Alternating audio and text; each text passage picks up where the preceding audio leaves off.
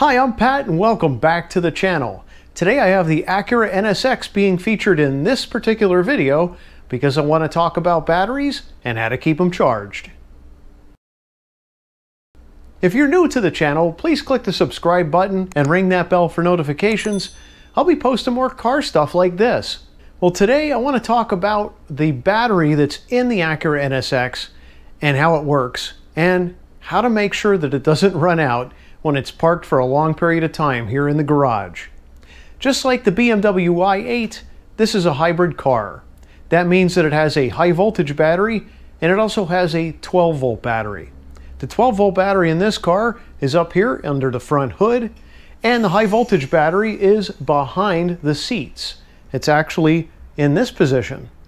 So what do these two things do together? Well, number one, the 12 volt battery maintains the accessories for the car, as well as your airbags, your seat belts, all your different safety systems, including the ignition for the mid-engine.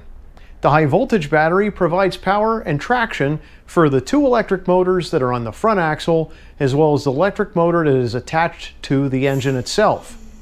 So how does that high voltage battery get charged? Well, it has to come from the car when it's driving. Unlike the i8, which is a plug-in hybrid, this hybrid requires that you actually drive the car in order to charge the high voltage battery. In fact, there's a sticker under the hood that says you want to drive it every so often, because if you don't, you may end up killing that battery and it could be a very expensive repair. But today's video is more about the 12 volt battery. Unlike the i8, where you plug it in and it charges the high voltage battery, which also maintains the 12 volt battery, nothing maintains the 12 volt battery in this car, except for driving it, of course. So, if it's going to be parked for a long period of time, it's a good idea to install a trickle charger on the 12 volt battery. In fact, Acura even provides a dealer-installed charger that you could connect to the car, and I found some information online that shows exactly how to hook that up. Now, the instruction guide for installing the dealer-installed charger, well, that's not for DIYers like me. They recommend that anybody that wants to have this installed actually take it to the dealer. That way they can ensure that you don't damage your car. It does look like a simple process where you remove some panels, you cut a hole, you install some wiring, and then you have the ability to plug the charger in. But interestingly enough, trickle charging this car using that method requires you to either shut the passenger door onto the cable or leave your window down. So it's kind of an interesting situation, but my car does not have the dealer installed option on it. So I'm gonna do it the way I would want to have it done, and that is getting under the hood. So let's take a look at the product that I decided to purchase that I'm gonna install today on the Acura NSX. Here is the CTEK charger that I have, and in fact, this same charger, if you take a look at it, actually looks exactly the same as the charger that is provided by NSX. And that is because NSX rebrands the CTEK brand. Now, I have a link in the description below. This charger is easily found online. Of course, we can go to FCP Euro, one of my favorite parts suppliers, because they have a 100% lifetime guarantee on everything. So if this breaks, you can send it back for a replacement, or there are other links in the description as well. But I highly recommend FCP Euro. Now, if we take a look inside the kit, of course, we have an instruction manual, but we also have some wiring here. This is what I'm going to use today. So what is this? This makes sure that I actually maintain a connection to the 12 volt battery full time. It has a few little eyelets here, and there's a quick disconnect that actually connects to this unit. And then I can get rid of these cables. I don't need jumper style cables. So once this is installed in the Acura NSX, I could leave this part at home. This part's on the car. When I pull the car in and I want to charge it, I just undo this cable and connect the two. So let's get started on installing this. All right, so let's open up the NSX and I'll show you exactly how to release the hood. So down here and on the left is a little hood switch. We give it a pull and the hood opens up. Next, we release the hood by just moving this lever, and it opens up all on its own. Now, our battery is actually located under here. So we need to remove this panel in order to access the top of the 12-volt battery. Next, there are two tabs right here, and if we push back on those tabs while pulling forward a little bit on this weather stripping area, we should be able to pry this up. There we go. And that just covers the 12-volt battery. So right here is a small size 47 60 amp hour 600 cold cranking amp 12-volt AGM battery. It's pretty small, so it certainly can run out of power if you happen to leave some accessories on in the car, or if the car is just sitting here and listening and waiting to respond to your wireless remote. So it's very important that we do place this on a trickle charger. Now, I do have access underneath this panel area to allow that little extension to sit so that I can plug in my charger, so I don't always have to remove this panel. So let's take a closer look at the battery and get some tools to be able to connect the little pigtail connector for the CTEK charger. All right, on this side of the battery, there's a small cover here, and it looks like you have to pull up and then rotate in order to get access to the positive terminal. And over here is the negative terminal. Now I have a 10mm wrench here, so I should be able to loosen, but this looks like it's a pretty tight fit. So I have my safety glasses on, and I am not touching anything metal right now, so that I can work on the 12-volt positive post and not actually hurt myself and complete a circuit. So what I'm trying to do here, and this is not the easiest thing to do because I don't have much clearance, is to be able to undo this nut that's on this post and then insert the little pigtail into this area. So I'm going to work on that right now. So I've gone ahead and loosened it up enough that I could actually pull it off of the battery, and that's what I'm going to do now. I'm just going to place an object on here so that it won't touch when I go ahead and release pressure from that terminal. So I found this little rag here, and I'm just going to have this standing by ready to go. Let me loosen this up a little bit more just to make sure that I can get it all the way off the battery post. Okay. Now I'm just going to place this cloth on here in order to prevent me from having these two posts touch again. And now I can actually take and undo the nut completely so that I can stick the little pigtail end right where this is at.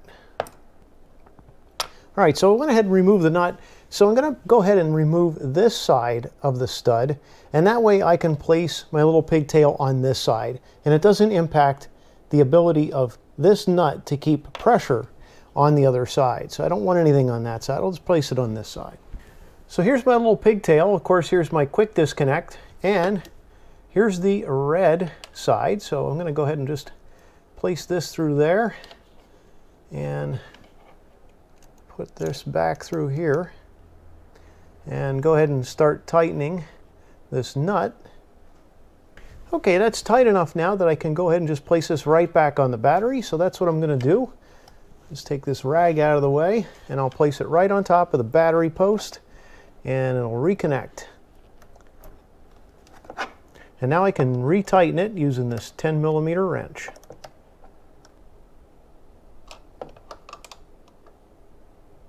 All right, that's good and tight.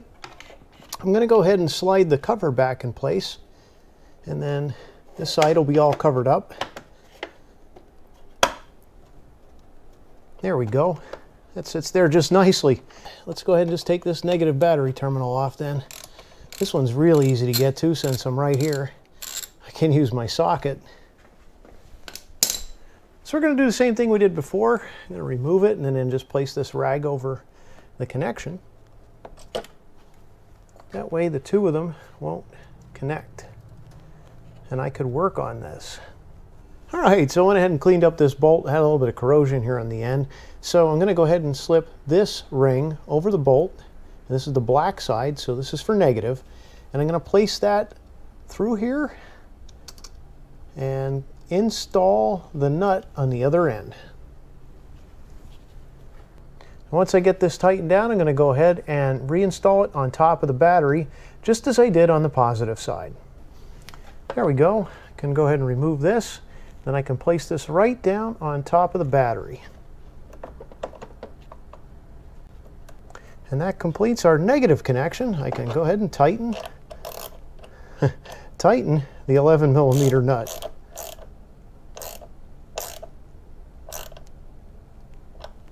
we go. All right, now that everything's connected up, I can go ahead and feed this wire down and out of the way of the battery compartment. And in fact, right here is a good place for it because there's no moving parts here. So it could just dangle and actually not impact anything. I like that. Let's go ahead and put the cover back on top.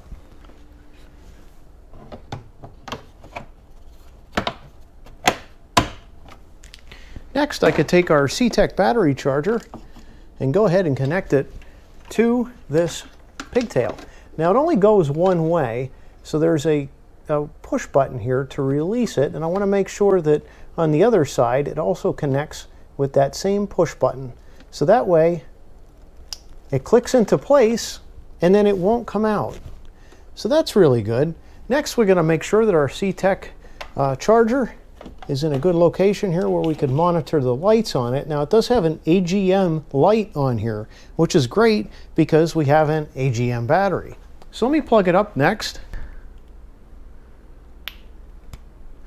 And already we have a light here. It's already showing. I could switch modes to AGM. Huh. Looks like it's working exactly as it's supposed to. So we got some charging that's going on here, and when it's completely full, it'll go all the way up. So looking at the lights here on the indicator, I have the AGM light lit up and it's already starting to charge. And if we take a look here at the manual, it'll also indicate exactly what's happening as we go along. It's actually going through a soft start, bulk absorption, analyze, recondition, float, and pulse so that you can leave this connected all the time. Now that's terrific. So I'm going to go ahead and leave this connected for now. It's going to be going through its testing process and ensuring everything is okay. And as long as I have that little green light here and no warning light here, that means everything's connected correctly. So this is actually good to go. Now what's really great about this is that you can almost completely shut the hood. So if I really wanted to park the car outside, I could. And then that way I don't have to worry about pinching wires in the door. And well, it's working terrific. So take a look. This is the CTEK MX 5.0. It is designed to work well with this AGM battery.